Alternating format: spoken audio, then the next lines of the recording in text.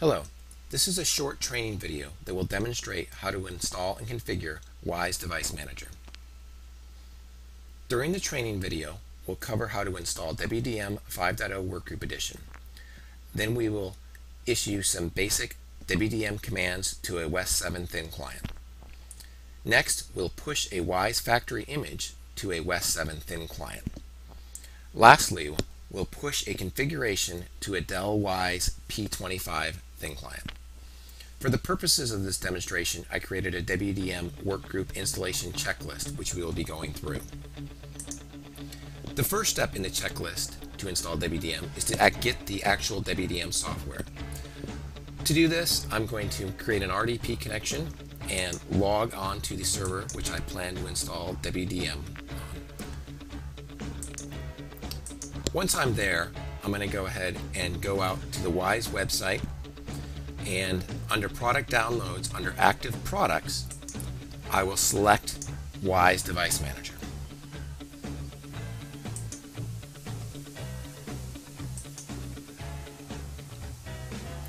Once I've selected Wyse Device Manager, I can select the file. It'll ask me to fill out some basic information and then click agree, and then I can begin to save the file.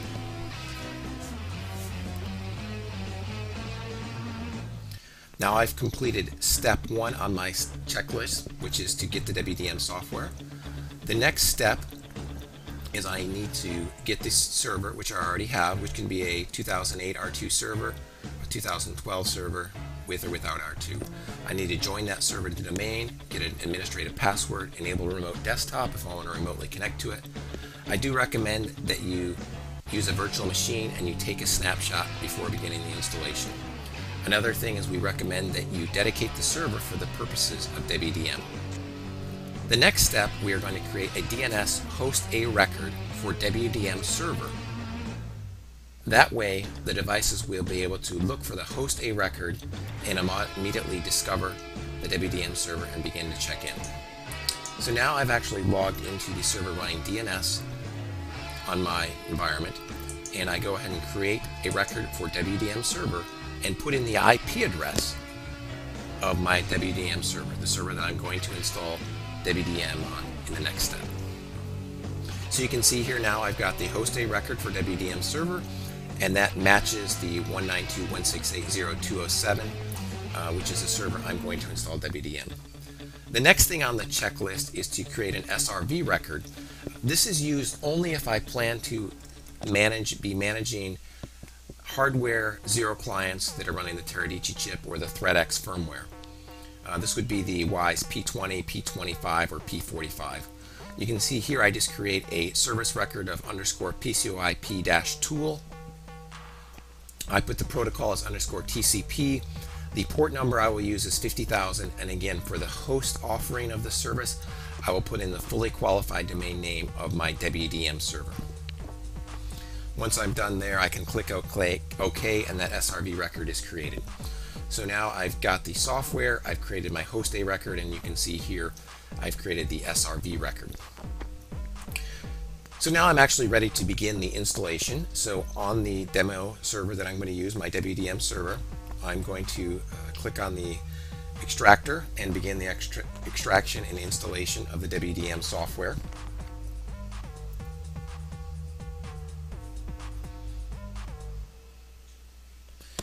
It'll take a few minutes to go through. Note, if you're actually performing an install, it may take a little bit longer than what you're seeing on here because for purposes of the training video, some of the installation screens have actually been sped up so that you don't have to wait the entire time. But you should see accurately all the steps. So again, the first step there is click on Next. You select your license type. In this case, we're going to just do a workgroup install. That way, the license will not expire and you'll be able to use it.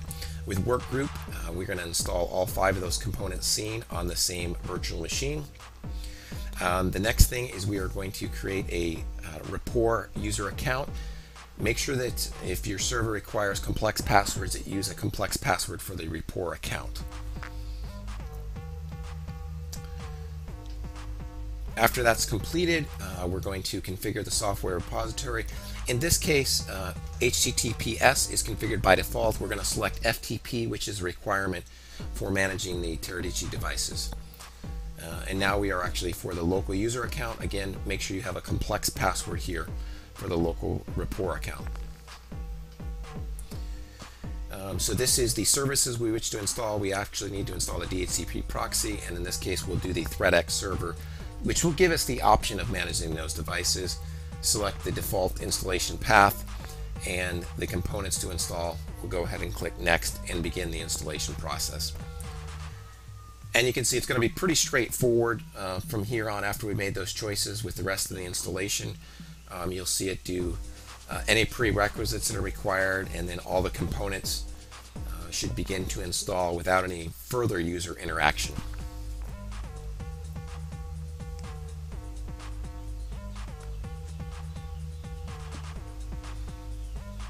Once it's done, you'll be able to see the installation is complete on the video. And now let's go back to our checklist and go ahead, and it did want to restart, so we'll go ahead and let the system restart.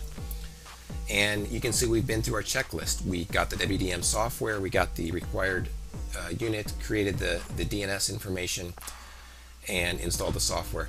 Now on the right half of the screen, I've actually brought up a Windows Embedded 7 client, so you can kind of see how that would interact with my Wyse Device Manager server.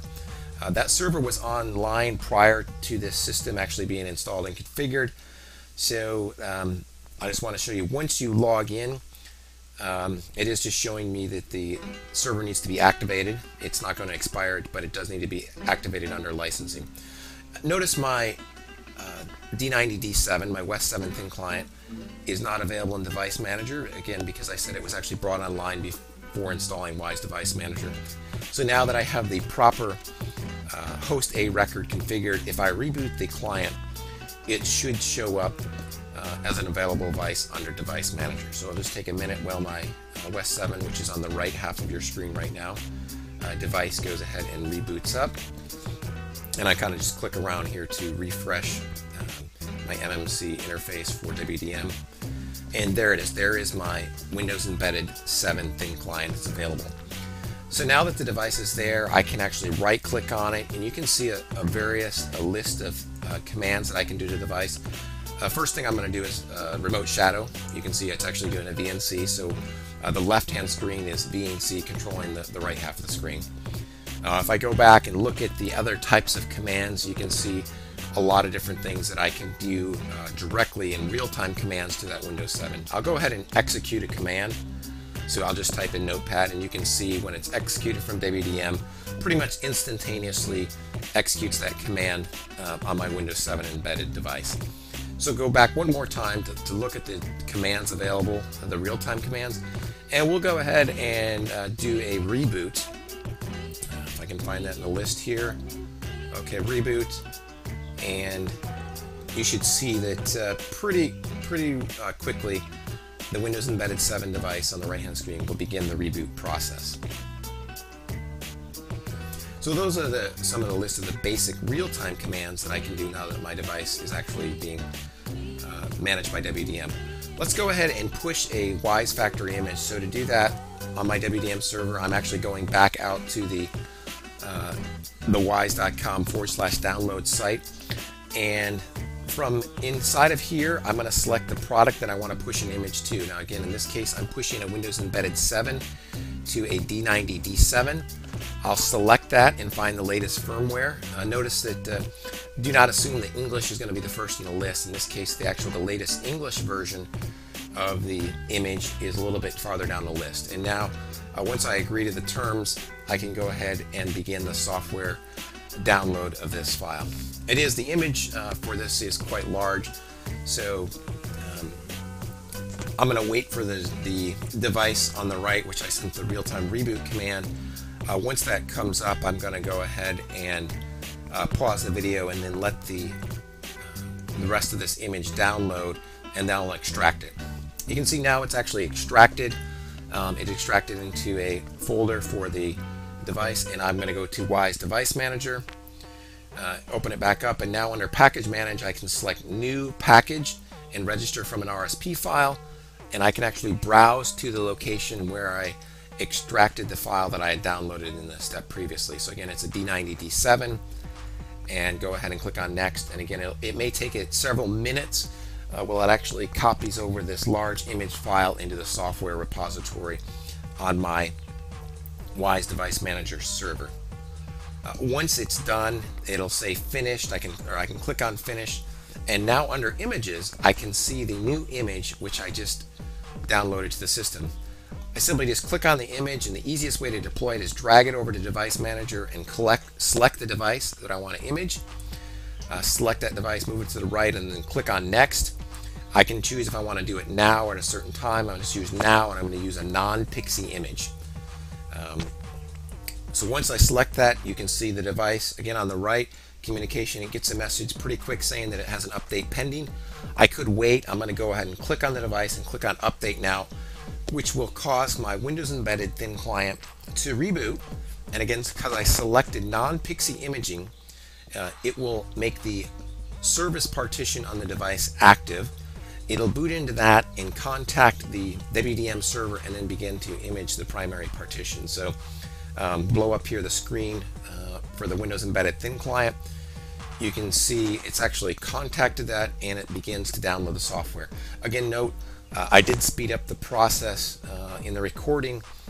The actual image, when you're pushing an image, I would expect it to take 10 to 15 minutes to re-image a normal Windows Embedded 7 thin client. In this case, you're going to see through time lapse the image being pushed in 10 to 20 to 30 seconds. So now if you look back at WDM, you can see the image installation is in progress. It's pretty much completed on the device. It's rebooting, and you can see now it's going to begin the normal settings that Windows would on its first boot up, because I've actually put this device again back to its normal. Now I'm actually going to switch over my KVM to a P25 device, and then when I click inside of Wyse Device Manager, I should actually see that device. And now I'm going to change some settings with the basic configuration. I'm going to put the IP address of a Horizon View Manager server I have in my environment, that 192.168.0.205. I'm going to set SSL to 1 and kiosk mode to 0. One of the neat things about the configurations for View, they're real time. So when I push it, you can actually see it's going to show up immediately on the right screen. So I'm going to say now, and almost instantaneously, watch how this happens. It switches right away, and now my P25 device is available. I just click on connect, and because I do have a View server available, I'll go ahead and put some user credentials so you can just kind of see with a basic setting. I'm going to connect to a Windows 7 desktop pool, and now I'm connecting from that Wyse P25 device into a Windows 7 desktop. If I go back over to the device, you can see, if I right click, you can see commands that I have available to my P25 thin client, and you can actually see that I have some device configuration that I can do to this device directly from Wyse Device Manager. So thank you for watching this demonstration of how to install Wyse Device Manager 5.0 Workgroup Edition. I hope you found it useful.